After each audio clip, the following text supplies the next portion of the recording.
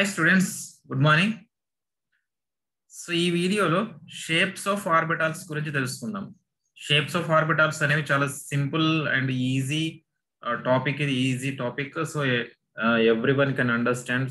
9th 10th 11th 12th students కి useful అవుతుంది. So అందరికీ దాదాపు తెలిసే ఉంటుంది. సో అయినా కూడా ఒకసారి దీని గురించి డిస్కస్ చేద్దాం. షేప్స్ ఆఫ్ ఆర్బిటాల్స్ ఫస్ట్ మనకి ఎన్ని ఆర్బిటాల్స్ ఉంటాయి? 4 ఆర్బిటాల్స్ ఉంటాయి. అవి yes, P, D and F orbitals ఉంటాయి. ఓకే, సో ఈ orbital actually first of all orbital అంటే డెఫినేషన్ ఏంటి? ఇక్కడ orbital definition is nothing but, so it is the space, okay, space are region around the nucleus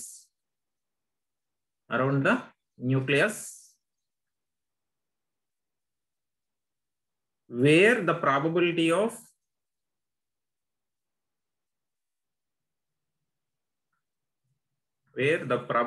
of finding the electron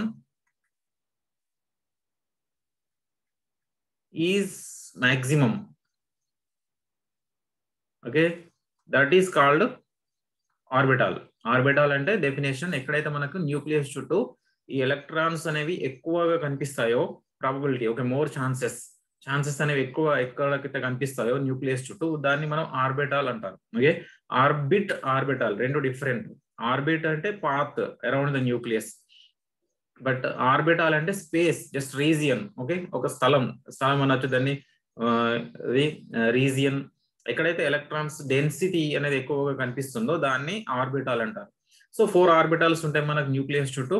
yes orbital. So yes orbital యొక్క shape ఏంటిది? First yes orbital, the shape of yes orbital is spherical. Okay, spherical shape అంటే మనకి ఏది ఒక ball లాగా ఉంటుంది, spare. So ఈ రకంగా మనకి స్పెరికల్ షేప్ లో ఉంటుంది.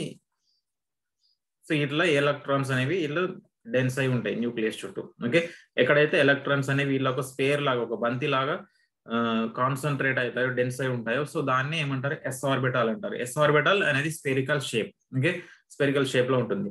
సో 1s, ఇది సపోజ్ 1s అనుకోండి, first shell yes orbital. So 2s దీనికంటే ఇంకా ఎక్కువ సైజ్ అనేది ఎక్కువ ఉంటుంది. ఓకే, 2s అనేది. సో దీనికి కంపేర్ చేసినప్పుడు 2s will be somewhat bigger in size.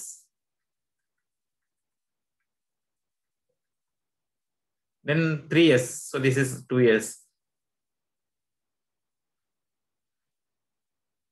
So ఇట్లా సైజ్ అనేది ఇంక్రీజ్ అవుతూ ఉంటుంది. Okay, 1s 2s 3s 4s ఎట్లయితే షెల్ నెంబర్ ఇంక్రీజ్ అవుతుందో, షెల్ నెంబర్ 1s 1 కానీ 2 కానీ 3 షెల్ నెంబర్ ఇంక్రీజ్ అయితే ఈ స్పెరికల్ ఎస్ ఆర్బిటల్ యొక్క సైజ్ అనేది ఇంక్రీజ్ అవుతుంది. Okay, 1s 2s 3s.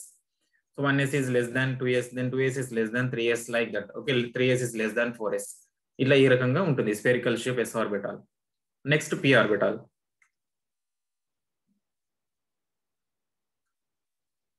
P orbital అనేది ఇది డంబెల్ షేప్ లో ఉంటుంది. Okay, dumbbell shape. So electron యొక్క డెన్సిటీ అనేది ఎలా ఉంటుంది అంటే డంబెల్ షేప్, న్యూక్లియస్ చుట్టూ డంబెల్ షేప్ లో కాన్సన్ట్రేట్ అయి ఉంటుంది. సో ఇది X axis, why axis, Z axis ప్రకారం తీసుకుంటే డెన్సిటీ ఎలా ఉంటుంది? ఇది పి ఆర్బిటల్ యొక్క షేప్.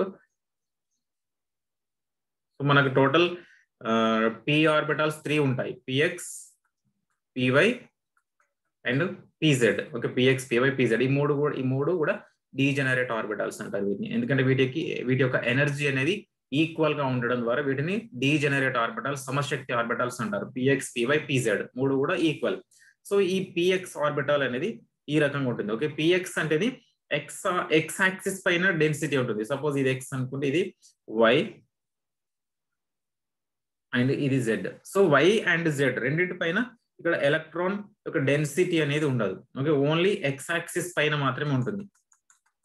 అలాంగ్ ఎక్స్ యాక్సిస్ మనకి స్పేస్ అన్నాం కదా, 3D షేప్ లో స్పేస్ అనేది ఇట్లా మనకు X axis, why axis, Z axis లో తీసుకుంటే అది ఎలా ఉంటుంది? ఎలక్ట్రాన్ యొక్క డెన్సిటీ ఓన్లీ ఎక్స్ యాక్సిస్ పైన మాత్రమే ఎలక్ట్రాన్ యొక్క డెన్సిటీ. వై మరియు జెడ్ అనేది ఇక్కడ ఉండదు. నోడల్ ప్లేన్స్ అంటారు వాటిని.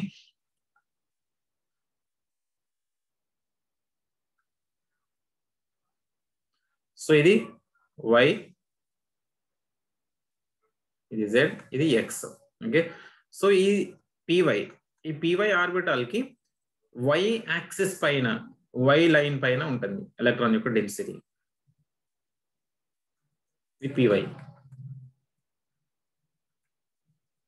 ఓకే, ఈ రకంగా ఉంటుంది. అంటే ఈ py కి నోడల్ ప్లేన్స్ ఏమైతే ఇప్పుడు xz, px అండ్ xz రెండు కూడా నోడల్, xz అనేది నోడల్ ప్లేన్స్ అవుతాయి, nodes.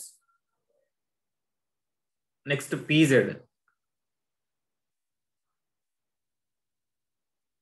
z.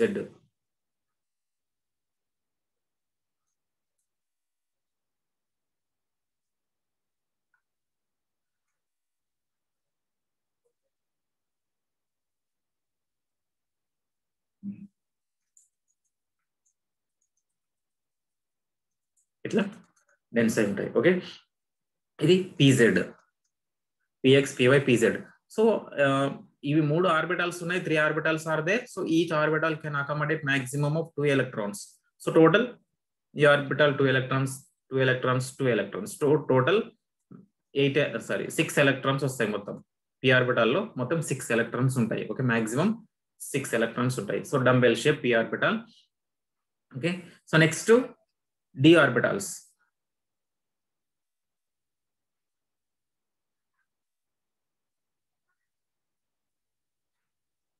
d orbital shape, double dumbbell shape, double dumbbell shape. Okay, double dumbbell shape. So ఇందులో మనకి d orbitals మొత్తం 5 ఉంటాయి. dxy, dxz, dyz, dx square minus y square and dz square. ఇట్లా 5 orbitals ఉంటాయి. d orbitals 5 ఉంటాయి. So each orbital can accommodate maximum 2 electrons, 2, then 2 electrons, 2 electrons, 2 electrons. Total 10 electrons can be accommodated by d orbitals. Okay, total maximum 10 electrons వస్తాయి d orbitals లో. So వీటి యొక్క shapes ఎలా ఉంటాయి చూద్దాం. dxy యొక్క shape,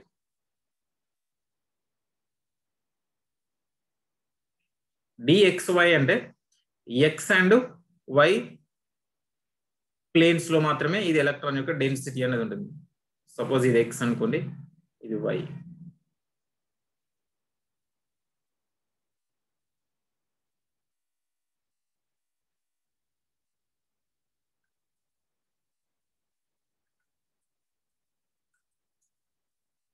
This is dxy.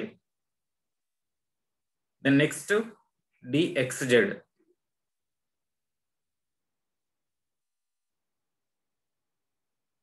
X and z.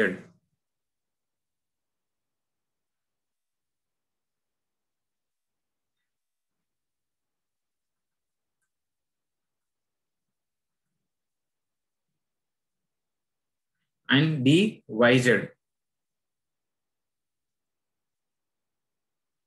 y and z.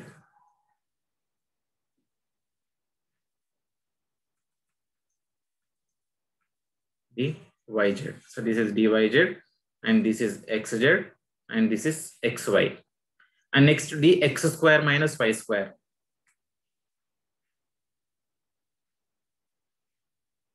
This is x and this is y. So x square and y square along x axis and y axis electron density will be.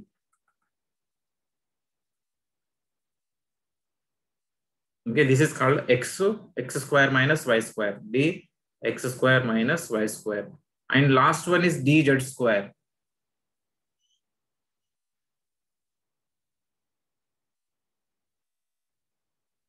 This is called dz square.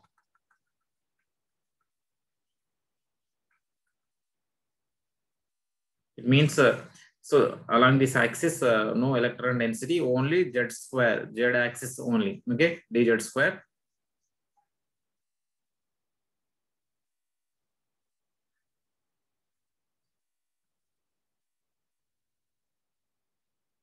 It means it's a spherical shape like this. So this is called dz square.